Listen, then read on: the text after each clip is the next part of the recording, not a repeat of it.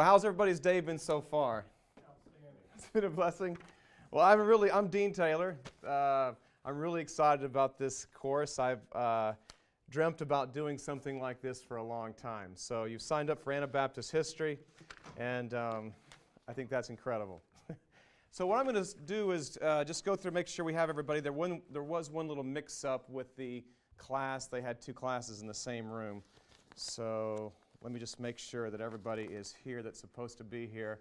So you did all sign up for Anabaptist history, and that's why you're here, right? Amen. They had Stephen Koblent's ministry class scheduled for 2:08 as well. So, okay.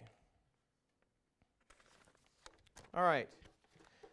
Just for a couple preliminaries here to start off the class with, I had it for textbooks to get. Anybody bought the textbooks yet? Yeah.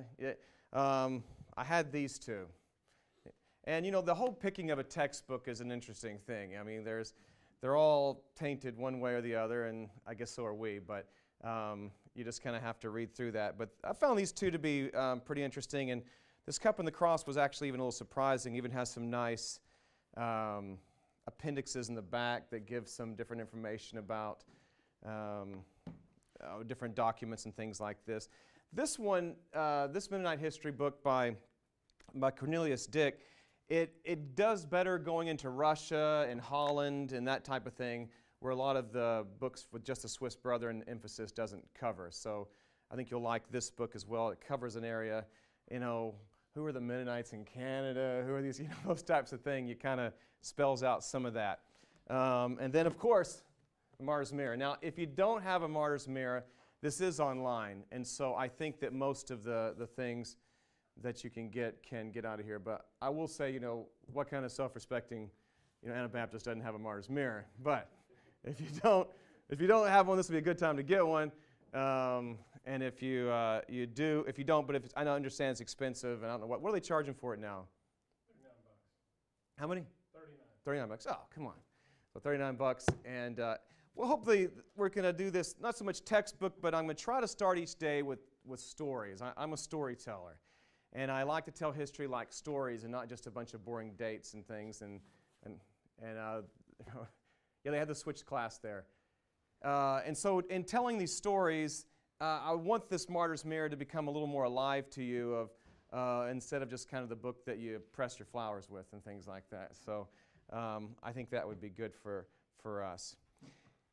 So I'm going to pass out, since I see you don't have I'm going to pass out the introduction to the Martyr's Mirror. And we're going to read that today. I think it has some good words for us today. There you go. We won't read it quite yet. Just don't look yet. If you have your Martyr's Mirror handy, then it's page 8 in your Martyr's Mirror.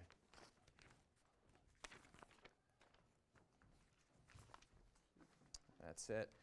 Okay, and what we're going to do is I'm going to first, you know, as I was thinking about how do you start a class that you're going to spend 5 weeks talking about Anabaptist history, and I started thinking, you know, I got to think of some particular Anabaptist in history that, you know, I can like make a story from and then go from there. And I started thinking of one in the past. You know, I thought of some of the famous ones, you know, and then I started thinking, well, now I need something kind of modern. And then I thought, hey, I should give my own testimony. And so I'm going to tell you a little bit about myself. Then I would like to know, after I'm finished, you can prepare thinking of this, just a little bit about yourself. And then I'd also like to know what your heritage background is. Do you come from an Amish background? Do you come from a Mennonite background, a Russian Mennonite background, and that kind of a thing? So I think that's going to make our dynamics more interesting as we look through the history, and it also can make sure I hit a particular area as we go through this. But so before we get started, though, let's start with prayer.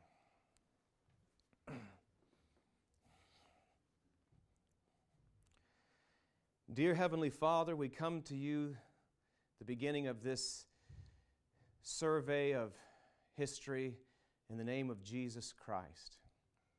It is you that we want to lift up, Jesus. We don't want to lift up a man, a denomination, any kind of a people, but we want to see what you have done within your servants through the ages. And dear God, we want to be a part of that thing that you want to do here on earth. And so, Lord, we just commit these 5 weeks to you. We commit our hearts to you again, Lord, just to say, Lord, we read these things and we say, God, do it again. Do it again in our generation. Do it again in our life. And let these brothers and sisters and children and all their faith that has shined so brightly before us inspire us to keep the faith in our generation. It's in Jesus' name we pray. Amen. I can remember the very first Mennonite church I ever went to. I was starting to look through Mennonite literature and things like that in the Army. And matter of fact, the first time I heard the word Mennonite, I thought it was perhaps like a tribe of Israel. You know, you got your Midianites and your Mennonites and that type of thing. So I thought, okay. So I finally got past that, and I started studying more. Over there in Germany, there was this kind of a radical bookstore that had some impressive stuff, and that's where I got some of those things. And while I was there, we started reading about the Mennonites, and one time I was driving around in the streets of Germany with a friend of mine, a couple that also got out of the Army with us. And as we were there, we were just swerving through. We were just driving around to talk what are we going to do with our life kind of thing. I still ask those questions. But anyway, we keep driving around. And as we're driving around, all of a sudden I said, stop the car.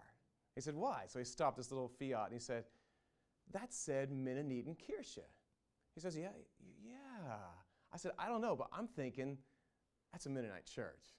So he said, all right, well, what do you do? What are we going to do? I don't know. Well, let's go in. So it was like a midweek or something like that, and the lights were on upstairs. It was a big church, you know. So we pulled the car off, two little couples. We got out, and we went over, and we found the catacombs through the, it's a modern church, and got to this. It was a youth gathering, probably a room about the size of this room. There was a youth gathering in there. They're all in there, you know.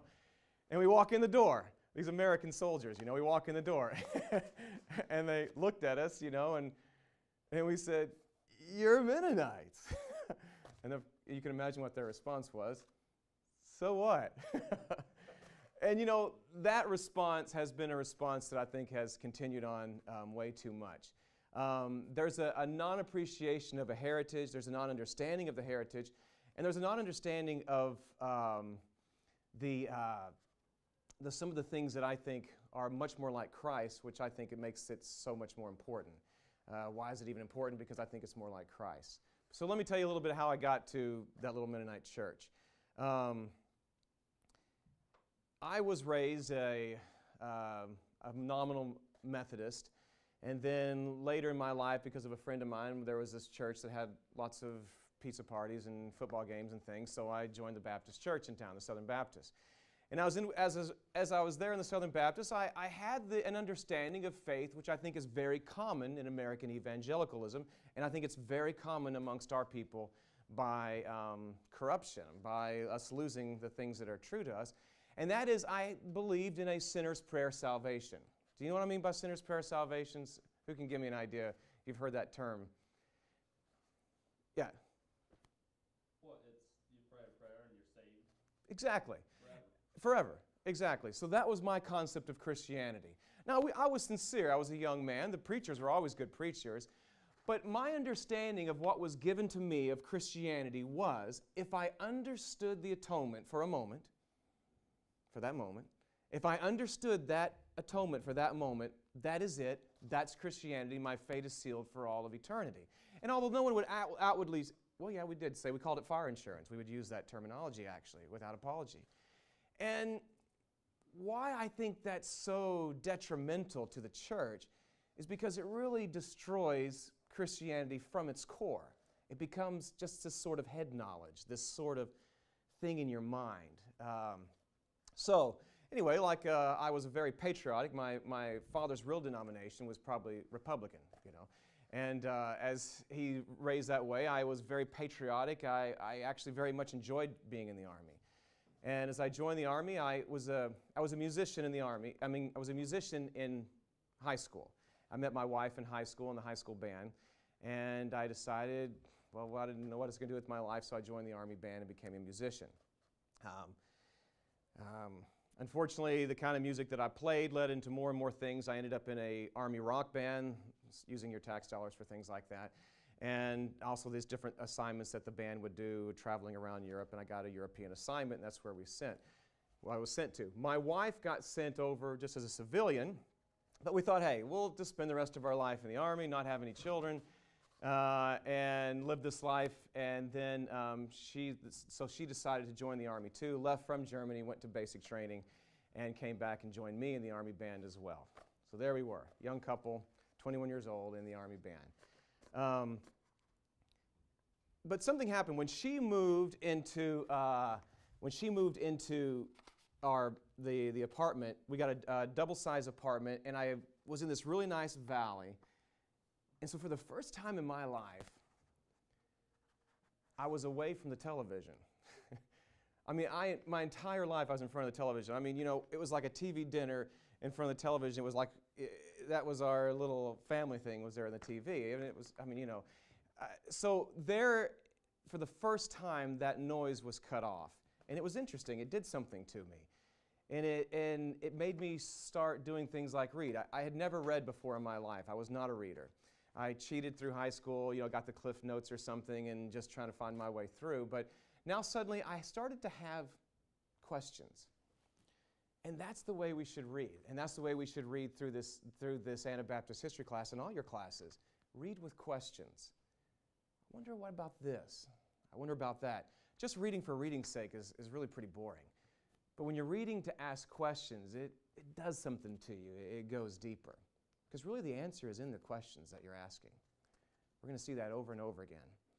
Well, it wasn't long that I was there that our first of all, that rock music and the things that we did led to our life more and more in a very bad way. And since you already knew the songs to play for the troops, we ended up playing in these clubs around the way, and it was terrible. And I just began to wrestle with the fact that all along I was going to my church, all along living this double life, but everybody was blessing me and saying how great it was because I was doing it for the Army, but yet there was something inside of me that was saying, this is not real. This is not real. It's just a head Christianity. So the Germans call something Fasching. It's like a Mardi Gras for the Germans. It was way up in Mönchengladbach, Germany, way up north Germany. And while we were in there, it was this terrible decadence of all that. Tanya and I went into our hotel room that night and said, you know, this thing that we're calling Christianity, it just doesn't make sense. And we're living this double life. And we're going to either need to just reject Christianity or take it with no compromise. So we got on our knees, thanks be to God, in that hotel room that night, and both of us totally surrendered our lives to Christ and said, and the thing that we said was, no compromise. It's going to be God. It's just Him, and we're going to stop this double life. Well, the first thing that we did as the music challenged us, so we quickly got out of the rock band, which was easy. There's a line of people waiting to be in something like that, so that was easy. So there were other musician jobs we could be in, so we were in that. But then I'll never forget the time that I opened up the Bible. We had started reading in bed, and I said, Tanya, let me read this to you. And it was sort of like, Josiah, how he went into the temple there and found the law. I said, I don't know, but see what you think of this. I mean, okay, so I picked up the Bible, and I said, okay, listen, just listen. You have heard that it has been said, an eye for an eye and a tooth for a tooth. But I say to you that you resist not evil. But whosoever shall smite thee on the right cheek, turn to him the other also. And if a man will sue thee at the law and take away thy coat, let him have thy cloak also. And whosoever shall compel thee to go a mile, you go with him twain. Give to him that asketh, and for him that would borrow of thee, turn not thou away. You have heard that it has been said, thou shalt love thy neighbor and hate thine enemy. But I say unto you, love your enemy. Bless them that curse you, and do good to them that hate you, and pray for them which despitefully use you and persecute you, that you may be the children of your Father which is in heaven. For he maketh his sun to rise on the evil and on the good, and sendeth rain on the just and on the unjust. For if you love them which love you, what reward have you? Do not even the publicans do the same? And if you salute your brethren only, what do you more than others? Do not even the publicans so? And I close the Bible. I said, so what do you think of that? She said, well, it seems pretty simple, doesn't it? I mean, I said, yeah, it seems simple, but we're in the Army. And for the first time in my life, I was confronted with the fact that my entire world was contrary to the teachings of Jesus Christ. And that's where I found myself at a huge crisis. Someone get that door, that angel music in the back. Sounds beautiful, but I'll start listening to it. I found myself at crisis and with the fact that of looking at these words of Jesus and saying, what if he meant those things? I mean, you know, I thought of my salvation just as sort of a sinner's prayer, but now suddenly if the Word was to become a blueprint for me, a model for me, then that changed my life. From there, we began I talked to a chaplain, and he gave me a book written by the head of the chaplain corps, and the head of the chaplain corps explaining what it meant, how you could have a just war theory.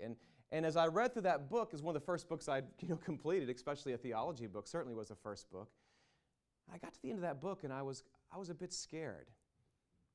Because, you see, when I felt that the theologians and all the big guys knew what they were talking about, when I thought, well, they had this thing figured out that we've been going to war and killing people for thousands of years. But when I read their reasonings, it frankly scared me. I thought, well, these are terrible reasons. These are weak reasons. How can you just negate the plain words of Christ with, well, the end justify the means? So I began to search more. At this time, there was a man growing in popularity. This is by the name of Saddam Hussein. And he started to rise in power, and I was already talking to some friends there, Christian friends at work at the Army, and then things began to kind of nag on me more and more. And then I started to think about a scene that happened a year before this. I went to Berlin twice. Once was in the year 1988, and when Tanya was in basic training, my wife Tanya. When I was in basic training, I went there, and while I was in Berlin, it was filled with military things and all the barbed wire and the Russian soldiers and the East German communist soldiers that are pointing their guns at you and all this, and it was very intimidating. But then I was going back in 1989 when Tanya got out of the Army, and I was there, and does anybody know what happened in Berlin in 1989?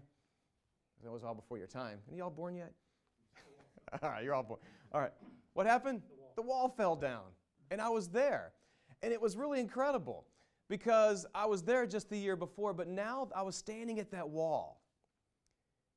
And these people had knocked holes in the wall, with chipping it away, and guys were having these battering rams and they were knocking it in and all this type of thing, and they were making these big holes in the wall.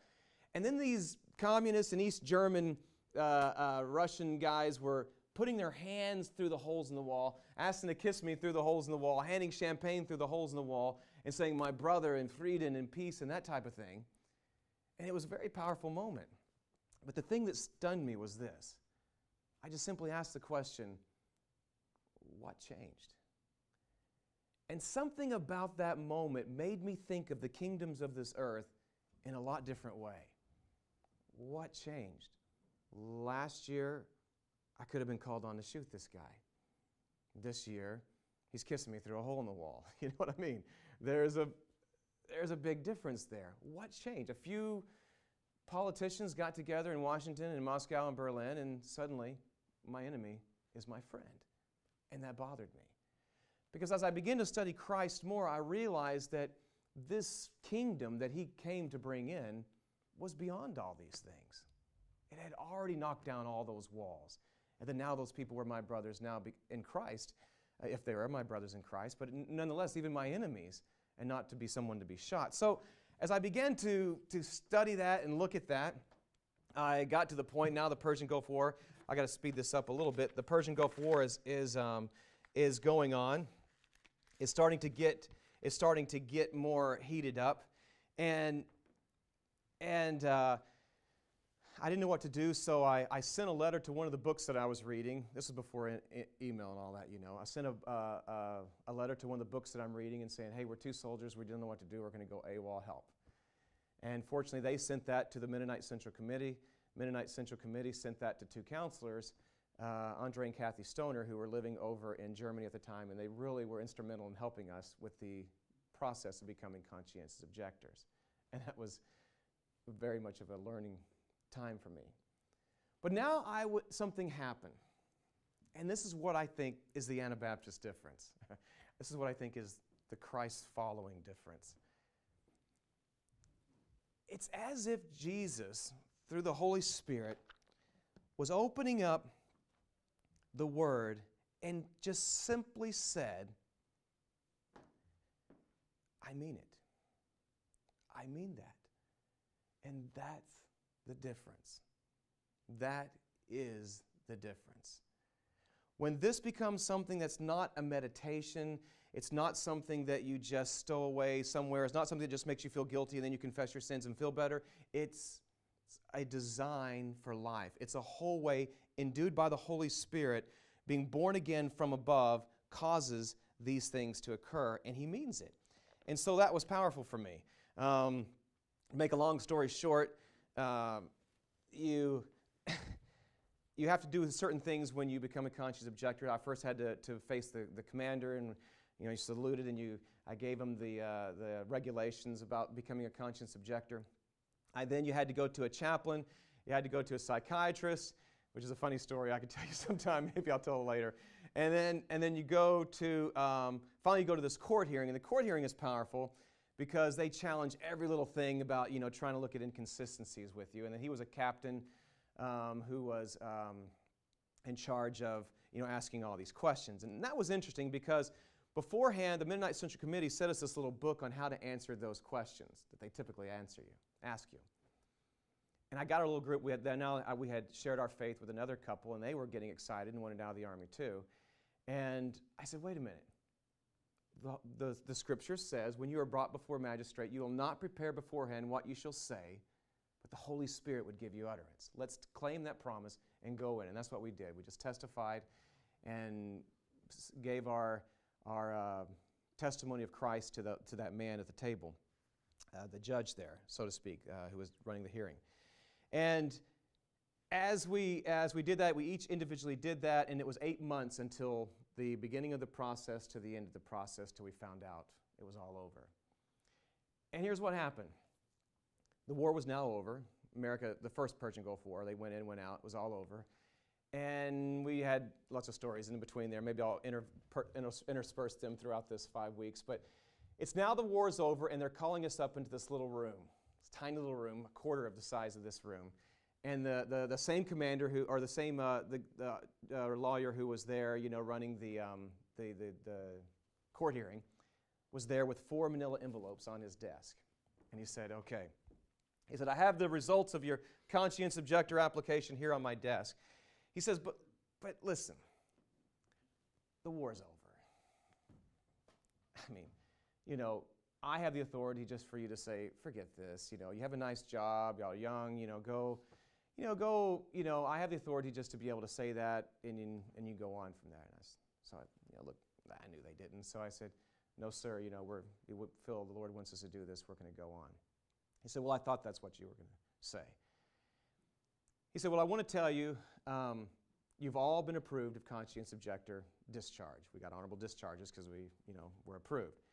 And so we had kind of celebrated in our military way, And he stopped us and he said, but wait, there's something I want to tell you. And I was okay. The suspense was really big. He says, I too now am getting out of the Army for the very same reason. And we're like, whoa. It was one of those whoa moments of life. You know what I mean? I couldn't believe it. And I thought about it, what if during those court hearings I would have said, well, my church believes in, or I think this and that, and this isn't for everybody or whatever. No. but it was a reality in our life. It was a reality in my wife's life. It was a reality in Rick and Don's life of testifying of what Christ was doing in our life, and that we were wanting to put the words of Jesus into reality. And it moved this man who was running the actual court hearing. So after that, it's been a journey. I've tried to live that idea that it's about Jesus, and it's about believing that he meant every word that he said. During that time, that interim time of getting out of the Army, I was kind of lonely. Didn't have much of a church. Our Baptist church told us, I think you'd be more comfortable worshiping elsewhere, was his literal words. And so history became to be a bit of a church for me for a while. I began to say, am I crazy, or has there been other people who thought this way? And I found that there's been a lot of people who thought this way. That a lot of the things that we're going through today has been things that people have gone through over and over again, and that we have an immense amount of wisdom that we can gain from them, a lot of powerful things we can learn. And so for that reason, history became very dear to me. And I want to give you some of that passion that I have learned and I have gained from that into some of these people that we call Anabaptists. So before I go on to our first section here, could you just tell me a little bit about yourself? I know we did the introduction, but I want to know, I don't think it's a bad thing. You know, you talk to Mennonites, it's kind of like the ones that I visited up there in Germany. Everyone's kind of embarrassed. Well, I go to a Mennonite church, and you know, everyone's embarrassed by it or your heritage. I love it. I want the colors. I want the colors of your heritage. So anything you know about your heritage, whether it's Amish, Hutterite, Beachy, Russian, anything, I want to know some of that so we can, well, sorry about that. How many of you have been through a church split? Curious. Yeah, well, that's good. I mean, good that's not all you had, but it's not good, the ones that you've been. That's we're going to see that in our Mennonite history, in our Anabaptist history. I think it's a problem. And we're going to talk about that. And one of the things I would like to do during this time, I want to be real with this history. These guys weren't saints in the sake of, well, they were saints, but they weren't perfect, you know. And I wanted to go deep in preparation for this class to be able to tell this history like stories. Instead of just the who split with who and fought over what doctrine, or I want to know, well, why were those doctrines important? You know, what were you fighting over? Because usually, as I've found in my experiences, is that it's usually not the surface issues. You know, there's something a lot deeper. One of the expressions I've heard is that when you want to beat a dog, it's easy to find a stick. And so these issues become the stick to beat the dog. And there's been a lot of dogs through history, and probably even more sticks. But so as we look through these people, I want to bring the crisis alive to you. If we talk about the Amish and the Mennonite division, when we get to there, I want to bring it to you, and I want to ask you, so where would you have been? When we talk about Holland in the 1700s, which I think is very much like America in 2012, I want it to be able to be real to you so that we can learn to use history like a practice that we can, I'm in the medical world, and so when we look at things, you know, you practice medicine, you have things that happen that are pretty predictable. And I think that we're going to see after going through this 5-week course that these things are painfully predictable. And for us just be able to say, hey, do you like where this is going, or do you not like where this is going? Because usually what I've seen happen over and over again, I think you're going to see it, when it splits happen, a lot of time truth is lost on both sides. And that's a shame. And so I want us to be real with these things. I want to bring out the warts. I want to bring out, you know, if Minnow has some funny Christology, or if Conrad Grebel has some interesting past, you know, I'm going to bring that stuff out as much as I can in story form so these people can be real for us. And the biggest thing, the biggest reason for that is so you can say, you know, I'm not that different. And if he can do it with a rugrat like Conrad Grebel, he can do it with me. If he can do it for these people through time, he can do it for our church. He can do it today. And so that's what I'm hoping to do. So with that in mind, I'm going to read a very sobering introduction to the Martyr's Mirror. That's what I passed out there. If you have your Martyr's Mirror, I think it's page 8 here. And then I'm going to read this. And the question that I want us to ask is, what do you think? Is he right? Is he over the top? Are we weak? Well, or what? And I have till 10:55. All right. I'm going to skip through some of this so I try not to make it get too long. But each day I'm going to try to just kind of like in a storybook fashion, I'm going to open up the Martyr's Mirror and I'm going to read a story. When we get to the Hutterites, I'm going to read from the Chronicles. And so I like to make these history stories come alive. I love telling stories. In my preaching, I tell stories. And so if for anything else, I hope to give you a bunch of preaching stories that you can you can use, or stories you can use in life. It's telling the story that a lot of time makes a big point, a big difference too. All right, in page 8 of the Martyr's Mirror, in the preface, this is the time written where persecution in Holland had ended. And the Mennonites had quickly become extremely successful. Successful in church growth, successful in their businesses, successful in all the different things that they were doing, as far as at least the way the world would see from the outside. But some of the concerned brethren thought, I don't know if we have the success that you're talking about. As a matter of fact, what I'm seeing is that we have lost something.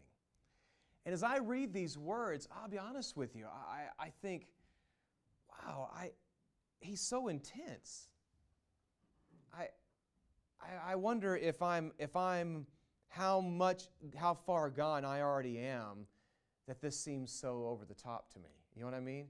So here I go. I'm going to read it. I'm going to jump around a little bit. I notice if you see in your text there where it's kind of italicized, that's the footnote section. Just jump over that. That's the way it printed out when I did that. But on page 8, here it is. Under the title, of the greater danger there is at this time than in the bloody and distressing times of the martyrs. These are sad times in which we live.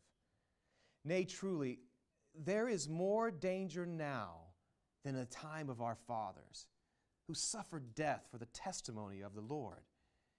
Few will believe this because the great majority look to that which is external and corporal.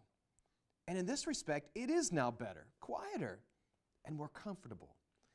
Few only look to that which is internal and pertains to the soul, on which everything depends. And he quotes, "For what does a man profit if he gains the whole world and lose his own soul? Or what shall a man give in exchange for his soul?"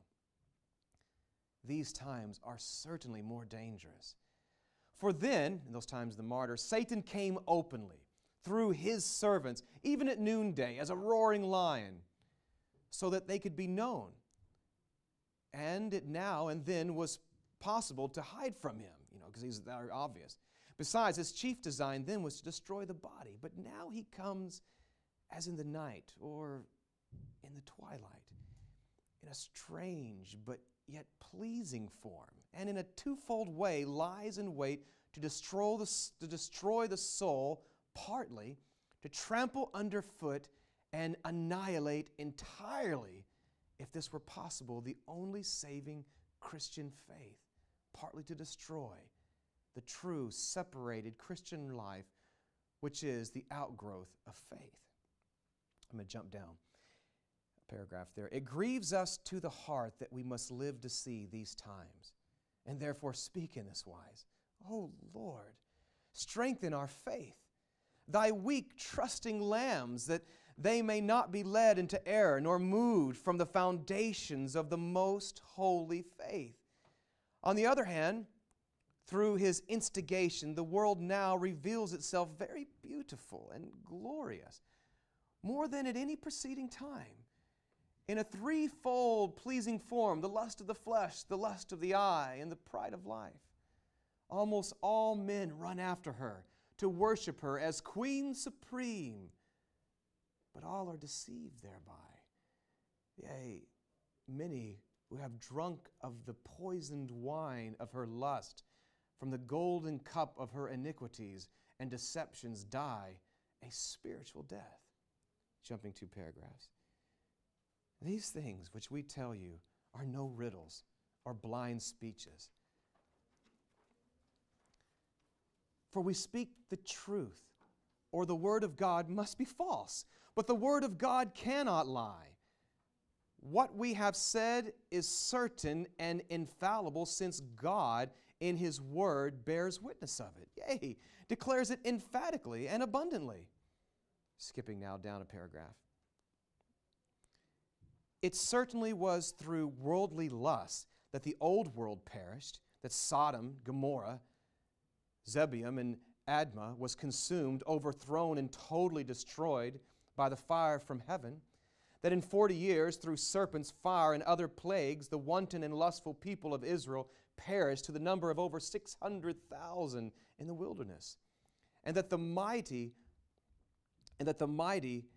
maritime cities, Zidon and Tyrus, whose ships were trimmed and embroidered, silken sails from Egypt, whose rowers set on benches of ivory, where incalculable riches were bought and sold, and from carnal incentives, almost inconceivable arts practiced, were reduced to a heap of stones, and so leveled to the ground that the fishermen stretched out their nets to dry on the rocks upon which these cities once stood. Skipping 2 paragraphs. Hence arises that shameful and vast commerce which extends far beyond the sea and other parts of the world. Ezekiel 27. But which notwithstanding cannot satisfy those who love it, but on the contrary brings greater danger. I'm reading this so we can understand the piety, we can understand what made these early Anabaptists ticked. But notwithstanding cannot satisfy those who love it, love the world, but on the contrary brings great danger, that which has already been gotten may be lost, others defrauded, and they themselves both in soul and body stripped and robbed of their possessions. Skipping a paragraph. The wearing of clothes from foreign countries, whether of foreign materials, uncommon colors, or of strange fashions as obtained in the course of time, according to the custom of the openly worldly minded, which are as changeable as the moon, and which custom is followed by many humble and seemingly plain people, confirms greatly what we have said before. The giving and attending great dinners, lavish banquets, and wedding feasts, though one may never be found in taverns or tipping houses, where everything is in profusion. In other words, there's just food and wine and everything everywhere.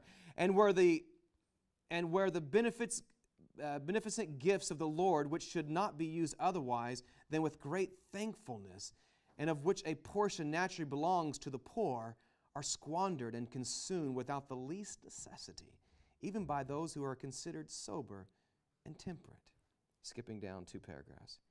Here shall obtain what is recorded concerning the end of the luxurious rich man, and that of poor Lazarus, that the rich man, when he saw Lazarus in Abraham's bosom, while he himself was in hell, received this answer to his doleful lamentations: Son, remember that thou in thy lifetime receiveth thy good things, and likewise Lazarus evil things.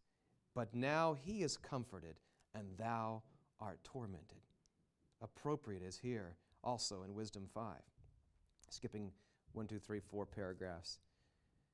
There is therefore great danger of being deceived. Maybe 5 paragraphs. There is therefore great danger of being deceived, O ye upright children of God. Be on your guard. That's what he's saying to us today too. Let your simplicity be coupled with prudence. Your faith as well as your life are the objects aimed at. If Satan gained the mastery over you, your precious faith, which has been commended to your keeping as dearly as your soul, is ruined. If you are overcome by the world, it will soon put an end to your Christian and virtuous life, without which latter the best of faith is of no avail. In other words, if it's not real, it's not going to matter anything. Care, therefore, my dear friends, equally well for both your results of your life and your faith. For the one is as important as the other. Faith without the corresponding life, or the life without the faith, can, will, and may not avail before God. They are like two witnesses who must agree, and of whom the one cannot stand or be received without the other. And now towards the end, 1, 2, 3, 4 paragraphs from the ending. We would now commend you, beloved brethren and sisters, to the Lord, and to the word of His grace, which is able to build you up and to give you inheritance among all them which are sanctified. Our work which has been done for you, for your benefit, is now finished in this respect. I thought how fitting. Here we are reading this history, and now he's saying, our work which has been done for your benefit is now finished in this respect. He was talking about the martyr's mirror, but we can also now look at their lives. Their work is done and finished for our benefit, that you may make good use of it, is our friendly desire. Remember us always in your prayers. Skipping down, last thing I'm going to read here. Meantime, we rejoice in the salvation of the Lord, for it sometimes seems to us as if heaven had come down upon earth, or that we were ascending from earth to heaven. He quotes the scripture. Or that we who are still among men held communion with God, His holy angels, or that eternal heavenly joy and glory were offered to us, nay, that we had a foretaste of those things which mortal eye hath never seen, nor ear heard, nor heart experienced in this life. Now, you hear in Telemann's preface there this cry, this appeal of we're losing it. We look back to those times in the 1700s and say, wow, it'd be great to live in those days. He's already saying we're losing it. We're losing it. And when you get into, and we'll get to Holland, we'll be there. Vicariously, we'll be there in our readings. But when you get there, you're going to see, as you look at that and you hear that burden coming out of these men of God, the question rises up in your soul, well, where do I stand in all of that? You know?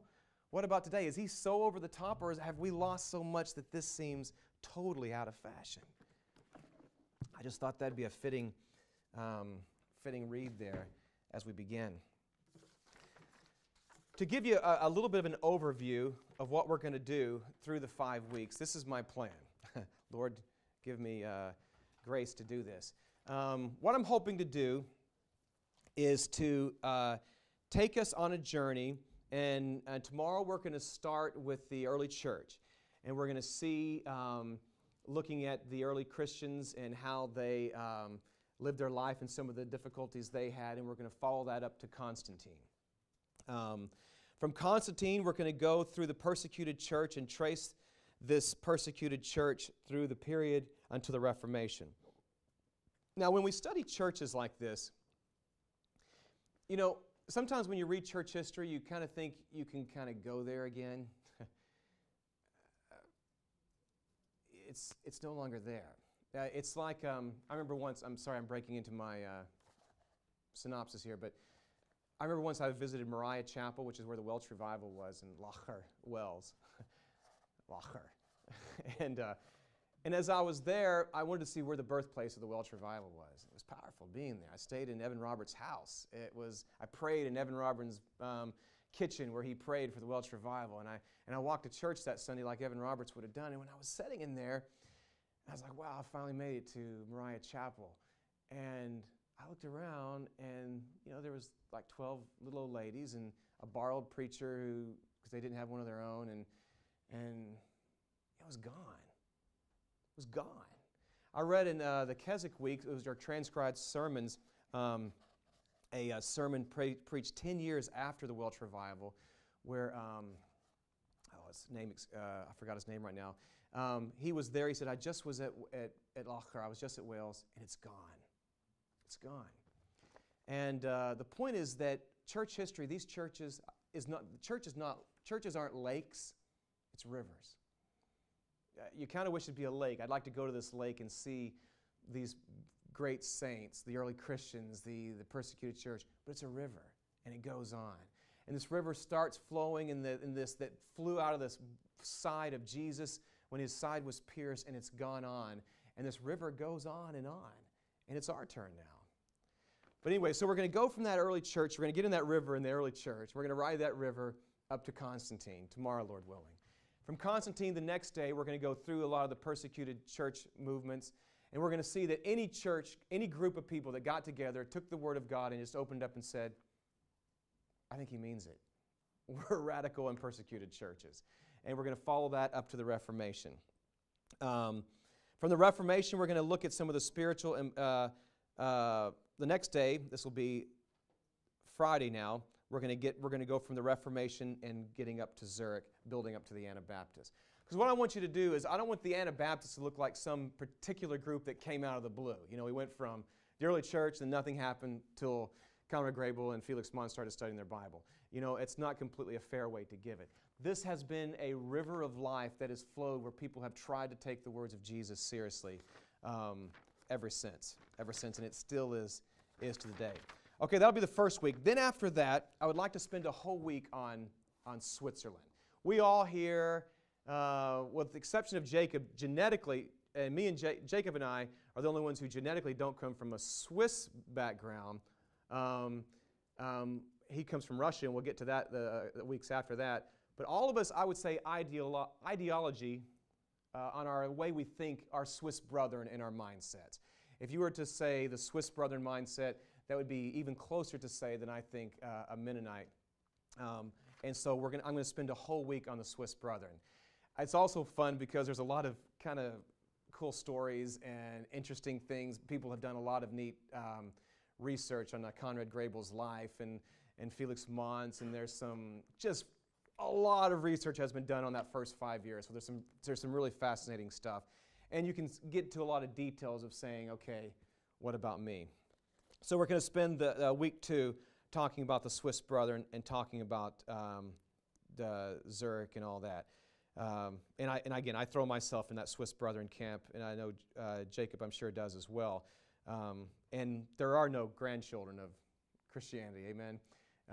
It's a faith church, and I love the heritage, but it's a faith heritage, and not that we have children of Abraham or such, so to speak. From there, we're going to follow the Swiss brethren into the Moravian Anabaptists, and we're going to pick up some radical movements of the Moravian Anabaptists, including some of the communal Swiss brethren, and then, of course, into the Hutterites, following the Hutterites all the way through, and some of the most impressive missionary activity we see in the Anabaptist world, I think, of any time. And I'm going to bring up some of those mission scenes and some of the things that happened, some incredible martyrdom stories. They kept some great chronicles, and so some fascinating stories are going to come out from that. So we're also going to look at the Austrian and South German as part of that. We'll pick up Pilgrim Marpeck as well through that. From there, we're going to go to Holland. Next week, we're going to go to Holland. And we're going to follow the little movements that got the faith up to Holland. And Holland's a whole different flavor of Mennonites. And on our way to Holland, we're going to stop by Munster. And anybody heard the whole tragedy that happened in Munster? Well, it's crazier than you ever thought when you dig it deeper. And I've done some deeper research into it. And you're gonna have a lot of no way that you're gonna say when I'm giving you the things that happened in Munster. It was a tragedy, indeed. But if there's anything we can learn from Munster, I think we should try to spend a day on. I'm gonna give a whole day to Munster just to give you some of the crazy stuff that happened there. And you'll understand, you'll feel a little bit sorry for Menno Simons, that we're going to spend the rest of Holland looking into Menno Simons. And yeah, he was kind of tough, but you're going to see he had a lot to deal with. And if it wasn't for Menno Simons and his brilliant organization and things, I think we'd be lacking. From them, that gave birth to an exciting movement of Mennonites that went into Russia and went into Poland, and some of these eastern areas. Actually met up with the Hutterites over in the same area through that progression through persecution and different things there, and some exciting things. We're going to follow the Russians into Canada and to Central America and look at some of their incredible testimonies of faith that they did, and also learn from all these people's mistakes, Swiss brethren, Dutch as well. And then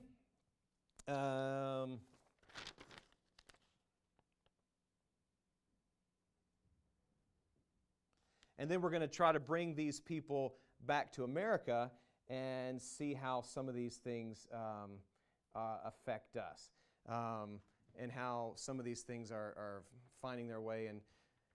And this is by that time, I really want to get to the point where you can articulate the crisis, that you can understand some of these splits and difficulties. And one of the choices for your essay question that's going to be is, where's my church in this continuum? And do I like where it's going? Or do I not like where it's going? What am I going to do as a young person that's going to press this further into the kingdom and see closer of who Jesus really is? Okay, then just the last section here, I'm just going to give another quick introduction on how people talk about Anabaptists. But before we do that, let's take a break. Let's stand up at just where you are there and kind of shake the dust off. And I'm going to pass out my motto.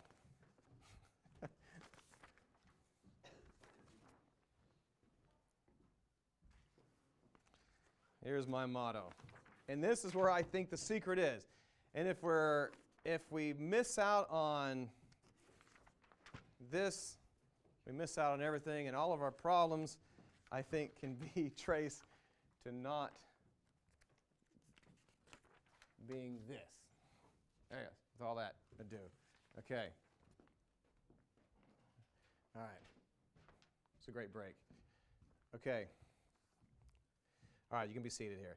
All right. Anabaptism.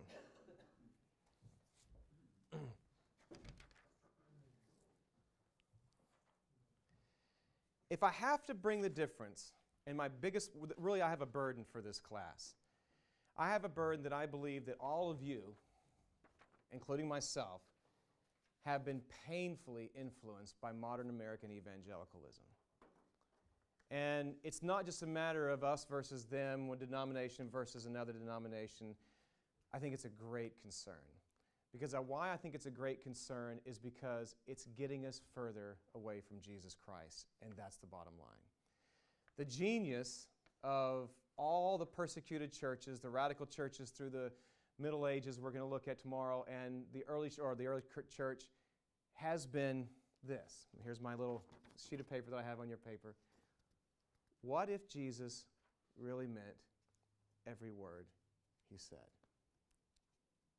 Just ponder that. Do you think he did? So let me ask you the next question. See, the answer is really in the question. Can you be a follower of Christ without following Christ? Somehow in my background we said we could. Can you be a follower of Christ without following Christ? I don't believe you can. And I believe Jesus said, why do you call me Lord if you don't do the things that I say? There is a huge paradigm. You know what I mean by the word paradigm? If I give a word, then you don't know, say, hey, a whole way of thinking that has corrupted us and corrupted our people.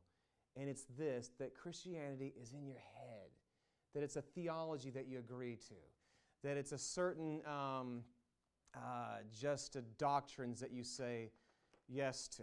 And that's going to kill us. And it's going to get us away from Jesus. But if anybody through history, and if your church or any little group together picks up that Bible that you have, and you'd say this,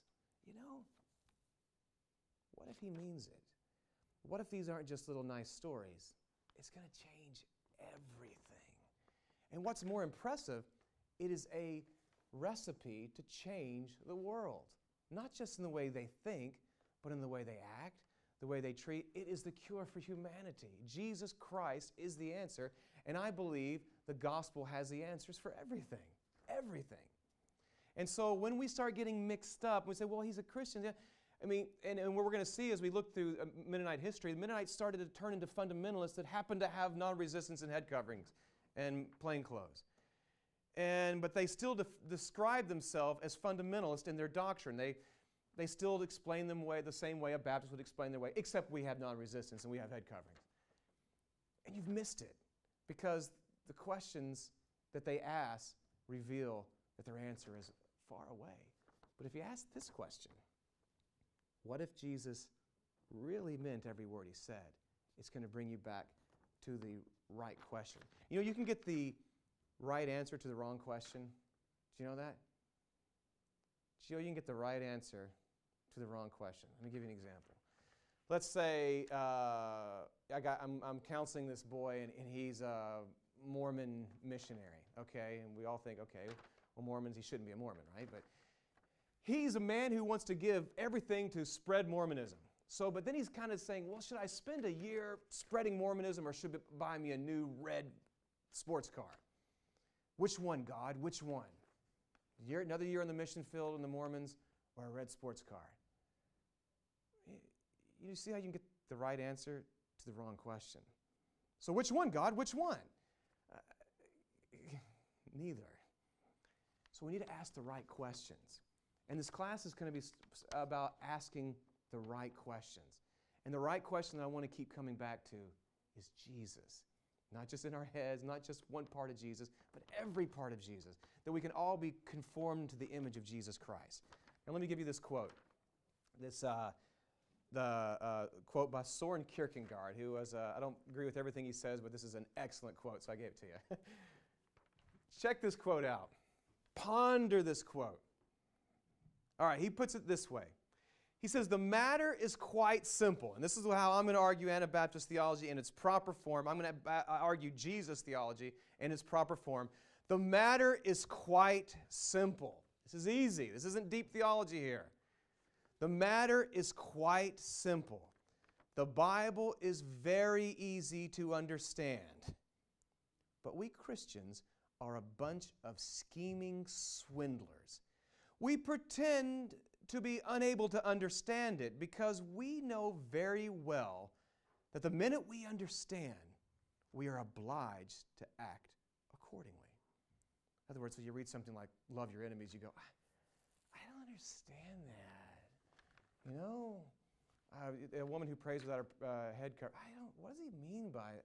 So we know that very well that the minute we understand, we are obliged to act accordingly. Take any words in the New Testament and forget everything except pledging yourself to act accordingly. You'd say. If we do that, my whole life would be ruined. How would I ever get on in this world? And he says sarcastically, herein lies the real place of Christian scholarship. Christian scholarship is the church's prodigious invention to defend itself against the Bible, to ensure that we can continue to be good Christians without the Bible coming too close. Oh, priceless scholarship, what would we do without you? Dreadful it is to fall into the hands of the living God. Yes, it is even dreadful to be alone with the New Testament. Powerful, huh? If you let me quote Mother Teresa, the gospel is very simple, but it's not easy. This yoke is easy. It means a right fit, but it's painfully simple. And I believe the Bible is childlike simplicity. And I believe the beauty of Anabaptist theology and history is its childlike simplicity. Jesus said it. Hey, let's try it. Let's do it. Let's see what happens. And that beautiful childlike thing is what comes out over and over again. Anabaptism, I wanted to throw a quick little thing in on, if you've taken notes, you can mention this. During the 50s, a man by the name of Harold S. Bender. Anybody heard of him? I'm going to have y'all listen to a sermon of his that I recorded maybe some night, or maybe I might do it for homework sometime. But Harold S. Bender, in the 1940s and 50s, was a real brainy guy who did some great research in Mennonite history and started the Mennonite Quarterly Review and all that side of thing, and helped Mennonite scholarship like never before. But he really made it where if you weren't a Swiss brother and you weren't an Anabaptist, I mean, no way around it. And I mean, he had some good points. All the other groups faded away and became nothing. All the different extreme things just faded away. But later on, when people stopped being conservative Mennonites, they said, hey, aren't I still an Anabaptist? And so the trend then came into the 60s and the 70s of bringing up all these different fringe groups and saying, well, they're Anabaptists, and so we're kind of like those people. That's why we're doing these strange things, because those people did. And all this arguing on who can be an Anabaptist and who can't be an Anabaptist is a bit academic, but for your purposes, understand that modern Mennonite would like to say that Harold S. Bender went too far with his explanation of saying, if you're not a Swiss Brethren, you're not an Anabaptist. But I think Harold S. I think he did go a bit far with that. But so be careful that I think the liberal Mennonites today just say, hey, we want to still be called Anabaptists. But also the term is strange in the sense that when historians use the word Anabaptist, they're mainly talking about the group of people in history. They're not necessarily meaning it as an identity for you today. And that's also something that can get you tricked out in your readings when you do your readings. They see it as like, let's say you're talking about the Huguenots or the Puritans or something. They see it as a historic people. We use it a lot today as an identity. And I have mixed feelings about that. I like it. I call myself an Anabaptist, particularly when I'm amongst conservative. And I do that, to be truthful, out of humility. I could just say I'm a Christian, and that's my bottom line. But I don't know what to do with people who say you can follow Christ and not follow Christ. So with these teachings of non-resistance, these teachings of the Sermon on the Mount, I don't see them as extras. I see them as the gospel given to us by Christ. But I want to be careful with that and not say that, this is the only way. So I use Anabaptist as a bit of humility, saying, this is the way I have a platform to be able to explain Christianity in that way. But people use that in different ways. And people, for the most part now, would come up, the historians, and I'm going to give you some of that, would come up with an idea that there's been three main origins of Anabaptism, and I would follow this along pretty well. They would say basically the Swiss Brethren area around Switzerland had a huge origin, obviously. Then also they would say that the South German and Austrian areas had a different flavor, and we're going to talk about that a little bit. And then, of course, the North German and Dutch. Those would be three main origins of Anabaptist theology, and you should know that for a test. I don't know if I'll... But, so basically the three ones are the Swiss Brethren, the South German Austrians, and the North German and Dutch make up those three areas. So, again, the beauty of their simplicity and their expression can be seen in some of their writings. And I'm going to give you just a couple of those, and then we're going to close here.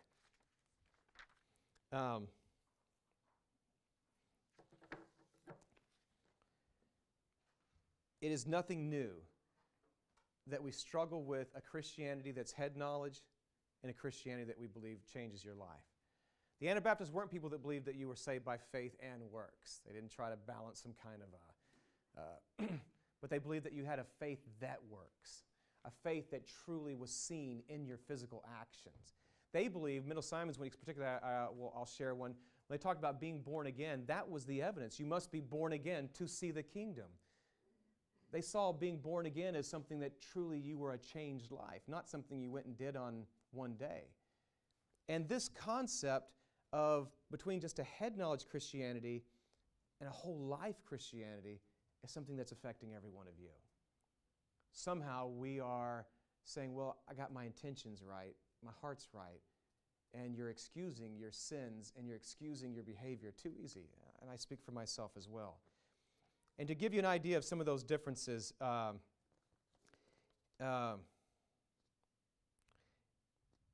here is a quote that I found. This is found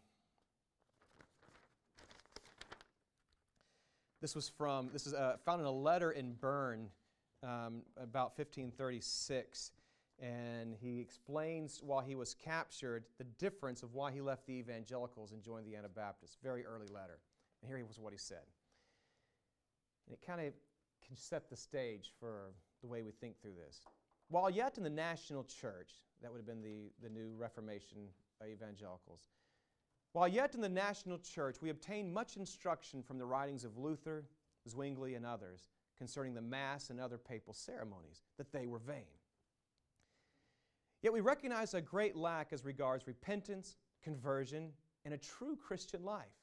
Upon these things my mind was bent. I waited and hoped for a year or two, since the minister had much to say about amendment of life, of giving to the poor, of loving one another, of abstaining from evil, but I could not close my eyes to the fact that the doctrine which was preached and which was based on the Word of God was not carried out. No beginning was made toward true Christian living, and there was no unison in the teaching concerning things that were necessary. And although the Mass and the images were finally abolished, true repentance and Christian love were not, watch the word, in evidence. Changes were made only in concerned external things. This gave me occasion to inquire further into these matters, and then God sent His messengers, Conrad Grable and others, with whom I conferred about the fundamental teachings of the apostles of the Christian life and practice. I found them men who had surrendered themselves to the doctrine of Christ by Bußfehlbarkeit, which means in German, repentance evidenced by fruit. With their assistance, we established a congregation in which repentance was in evidence by newness of life in Christ. And that is the difference. Then the last quote I'm going to give to you, I got this from John D. Roth. He wrote this quote. There was a fight, this is like in the 1570s now, and they're trying to bring in the Anabaptists and just give them questions and frame the questions to a theological mindset. And remember what I just said? The answer is in the question. Watch this little dispute, and then we'll close. Because it really brings the different minds to thought here. And this is John D. Roth wrote. He says, the state theologians insisted on this debate. On the topics of the debate remain focused on classical formulations of Christian doctrine. In other words, explain to us the nature of God, the Trinity, explain to us sin and the redemptive work of Christ, etc. And they framed their arguments in the technical, highly nuanced language appropriate to the university training. The Swiss brethren, by contrast, were far more interested in practical questions of Christian ethics, and they defended their position with a literalist approach of the New Testament. In other words, he said it, we mean it. That their exasperated opponents regarded it as naive. They saw this was naive and simplistic. Not surprisingly, the two sides often talked way past each other. Thus, so he says, thus when Reformed theologians at Frankenthal pressed the Swiss brethren minister for his views on the salvific status of the Old Testament patriarchs, which means, do you think the Old Testament patriarchs were saved? How did they get to heaven? Asking these theological questions. Here was his reply. The Lord knows best whom those of old entered heaven. I am not commanded to dispute what took place 1,000 or 2,000 years ago. I am commanded to do right, and this is my lifelong aim. The secrets which God revealed for Himself, I wish to entrust to God. We go too far in proving the deity. Another one argued the same thing, that another minister there, that the created should reason about the Creator is too difficult for us. We are not told that any apostle delved into such deep matters. And here's the point. Unimpressed by these appeals to biblical constraints, the exasperated head of the Reformed delegation responded, you ready for this? Then why debate? You could just have sent us the Bible and said, this is our understanding, end quote. And that is the essence of Anabaptist, and I believe early Christianity. And I believe today the burden that I have is it's going to be our essence. Let's get to Jesus. Let's put these things to practice and let's make them real. So, okay. Well, that concludes today's lecture. And if we could, maybe we'll end with prayer. Jacob, if you could close us with prayer. And then we'll go. Thank you, Lord, Father, for this beautiful day and for blessing us in this class as we begin this class of Anabaptist history and look into our heritage. I do thank you for what you've given to us. I thank you for bringing me here to teach us. I pray that all of us would somehow be drawn closer to Jesus Christ. Amen, Lord. And that is our prayer. In Jesus' Amen.